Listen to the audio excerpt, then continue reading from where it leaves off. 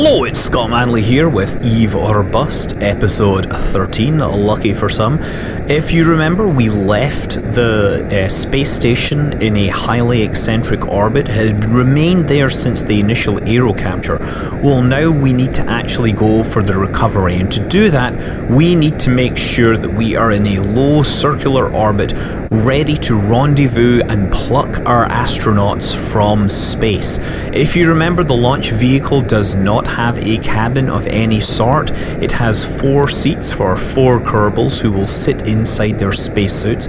We have no other facilities for them, and therefore it would be reasonable to presume that they would like to get picked up as quickly as possible. Now, if you remember, I've talked about the Lunar Escape System, which was an emergency launch vehicle from the moon. It had a 4-hour time limit during which the rendezvous and capture would have to be made.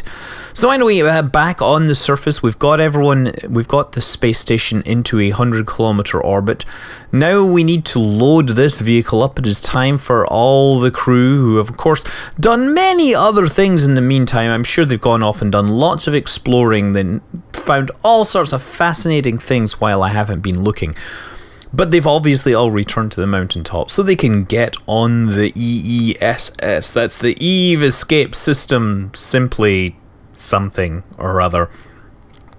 They can all get on board this and prepare for their departure into deep space.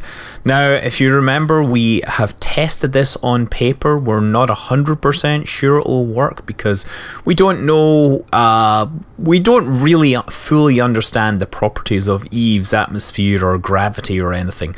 So it's entirely possible these guys will have to be abandoning ship, hopefully with less than a few hundred meters per second of delta V, because if they get into space but can't quite make it, then they still have their RCS packs to save themselves. But we have everyone loaded up, all 4 of our pilots sitting back to back, no doubt remaining in voice comms, telling stories about the glory days of space travel and all these other things, trying to keep each other calm as they're about to do something utterly epic. They're going to launch from the planet Eve, a place which is not known for its ease of departure, a place where astronauts of old have got stranded, but these ones are going to leave and they're going to rendezvous with their space station in orbit. So there we are. It's about 900 kilometers, 800 kilometers out. It is a good time to get going.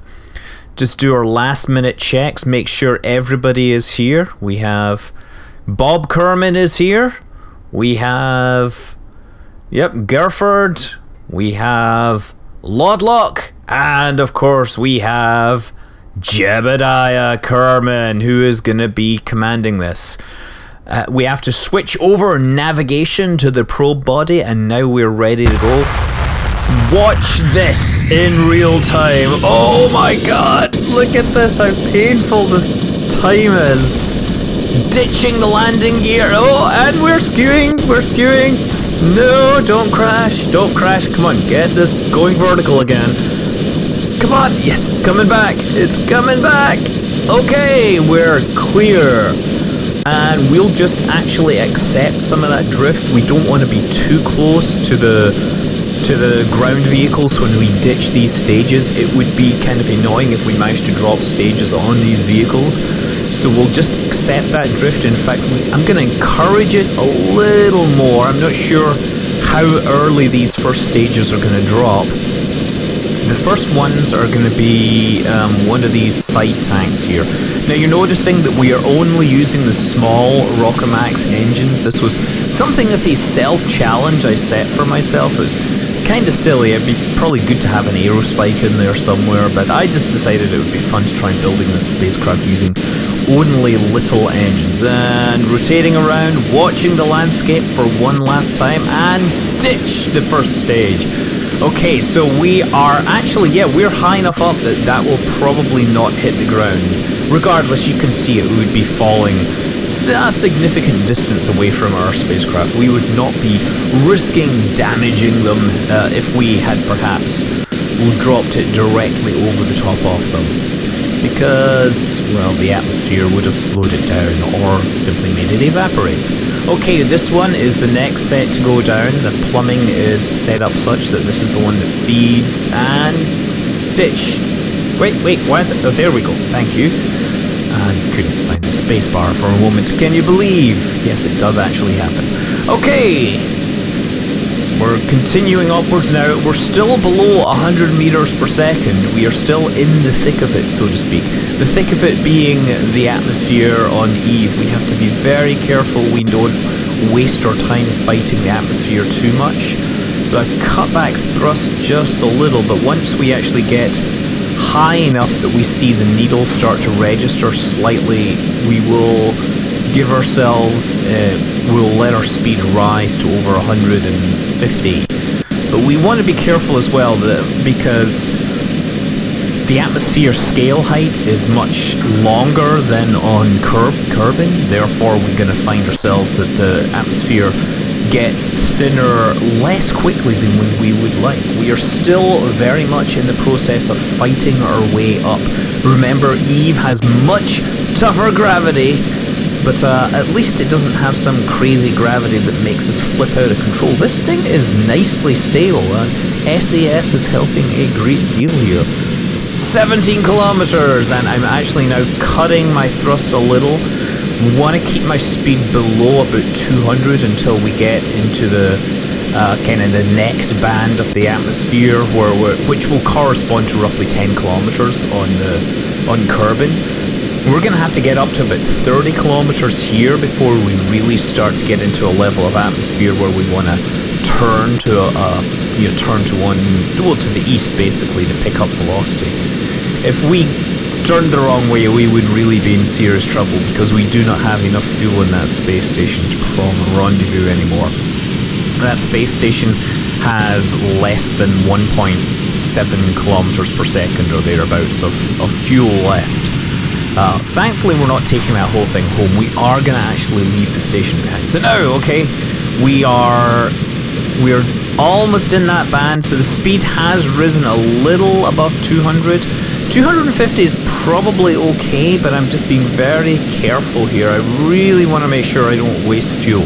The margins on this kind of tight, and it would be unfortunate if we were to leave these guys in a suborbital trajectory with nothing but their EVA packs to save them from certain doom on the Evian atmosphere and surface, really. Atmosphere they don't care about because they'll just fall through that. The surface, though, it'll have a word with their structural integrity. Okay, now we're really getting going. We don't need to worry so much about the staging, but we now need to start worrying about leaning over. We have 31 seconds till we reach Apoapс, so slowly starting to turn that thing over. Maximum thrust now. We think that we are going to be moving beyond the atmosphere faster than it will be slowing us down. So what are we? 51 seconds, that's a good one. Okay, start to turn that thing over. If we turn over too fast, then our time to Apoaps will start to drop, and that will be a sign that we've overcompensated. But I think we're doing just fine. We must be going upwards at over a kilometer per second now. We're really motoring out here. Now we're onto the final stage. Oh my goodness. Thankfully, this thing has plenty of thrust. It does have It just only has one Rockomax engine on it, but it has one of the center mount engines, which means better specific impulse. And now we're trying to figure out, we want to get these orbits as close as possible. If we have them too far apart, then it will take more delta V for us to adjust our inclination. Also, yeah, I guess that would be nice closest approach there, but no, we would be not going fast enough. 1700 meters per second. At this point, the orbit on Kerbin, we would be definitely feeling the centripetal or centrifugal acceleration, let's say, that would be helping us get up. But at this point, we are still very much on a ballistic arc, more or less. The sideways velocity, the lateral velocity is not enough to provide significant amounts of dwell time. 130, 140 kilometers. We're going to be going a little higher than usual. It looks like we're going to have plenty of fuel, though. I am confident that we are going to be able to get this thing to orbit. 150 kilometers. I think I'm going to have to cut thrust. Yeah, let's do that. So we'll just do maneuver node now and set ourselves into orbit. And then we'll try and figure out the rendezvous next. There we go. Just tweak this. 92!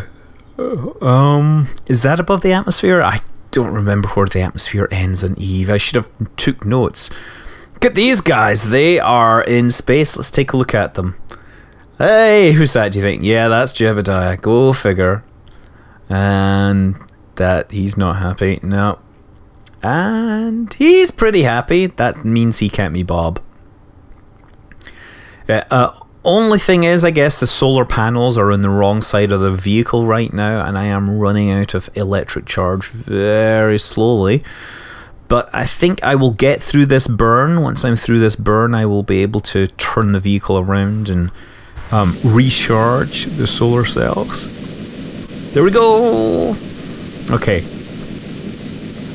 Come on. Yes, 100%. We are in orbit. We have made it into orbit. We have escaped Eve. Now we just need to figure out this whole rendezvous situation with my friends on that spacecraft. And there will be lots and lots of pushing and pulling of maneuver nodes. I guess first thing I'm going to do is use the small amount of fuel I have left to adjust the inclination of these two orbits. Yes, once we have corrected our inclination, it will just be a matter of synchronizing our orbits, and we're actually rather close. We're within 100 kilometers, so I'm dropping out from the space station with the return vehicle. The return vehicle has a larger fuel tank that it will be taking home, but we're not going to be bringing that on this trip here. We're just going to perform a small prograde burn so that our orbits synchronize. It is but like 8.2 meters per second. We could probably do it with the other one, but with the launch vehicle, but I'm just going to do most of the maneuvering with this thing. I want to leave a little bit of fuel in the launch vehicle so I can deorbit it in the end and be all nice and clean. So what we did by firing that, it put us into a slightly higher orbit, and now we're coming back down. We're more or less going to fly by this rover mission at about 2.5 kilometers. So I'm just going to adjust my approach, and this will probably take me about 30-40 meters per second of adjusting to just keep it flying towards the target. The problem isn't so much that I'm bad at getting them on target. The problem is that my trajectory is curving, and this instrument really doesn't give me any feedback. The flight engineer, for some reason, the flight engineer thing probably needs updated, because every time I click on the rendezvous tab, it just goes blank. Which would be... It could actually be useful in this case. It would be nice to know that I was getting closer or further away from my target. In fact, I don't know why I have my flight engineer display up right now, because all it is showing is altitude and surface details and stuff that I have no care for.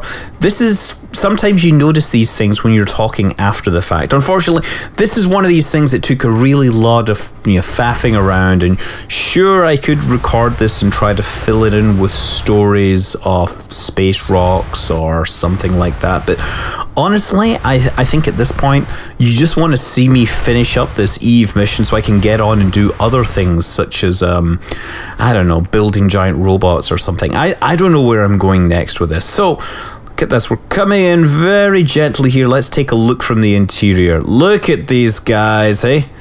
Hanging out there. We're just going to use the RCS system for final braking.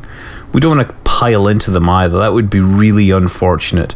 No, that's us. We have successfully rendezvoused, and now it is down to the magic of the Kerbal EVA packs. We shall send the pilots out in reverse order of experience. That means Gerford Kerman, who spent most of his time sitting in the back of the mobile lab, he gets to go and fly across first, because he is probably the most out of his element. He's been crushed under Evian gravity for the last, 20, 30 days or so. I don't know how. Long time. So he is probably not adjusting as well as the others to 0G. Now we have Lodlock.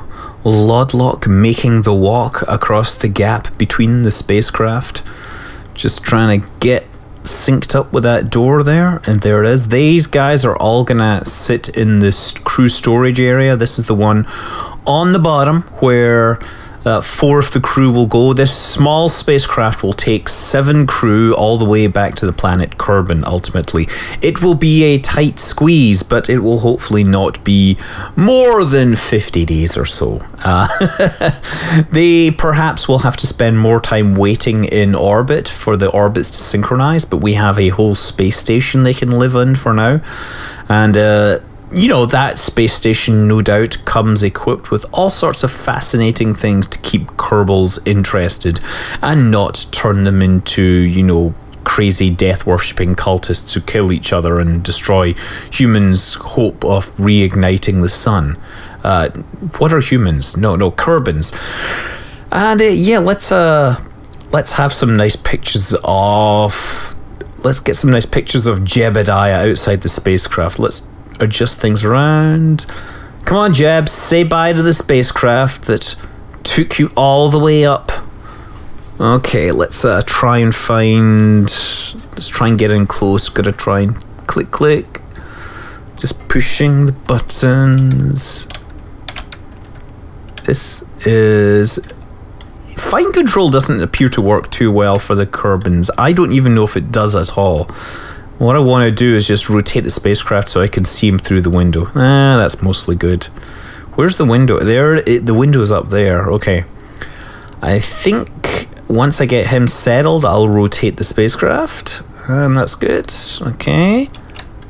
Okay, now we want to rotate so that we can see him through the window. And that'll be that way. Excellent. There is the window. There is Jebediah hanging out in space, looking like a pro. Nope. Where's the button? See the VV. Hey, excellent. I totally got it right, huh? Bob is not happy, is he? He's not happy at all, is he? No. Why are you guys freaking out because Jebediah's out there? That's Jebediah. It's your friend. It's not like some alien hanging out there. No. Oh, but you're enjoying things. I dub thee little Jebediah. You are truly an example to Kerbins everywhere. Yes, well, we shall return Jebediah to the spacecraft. We have successfully launched from Eve. We have proven that our design works. We shall, of course, in the next episode, we shall finally return to Kerbin and make sure this thing works. But until then, I'm Scott Manley. Fly safe.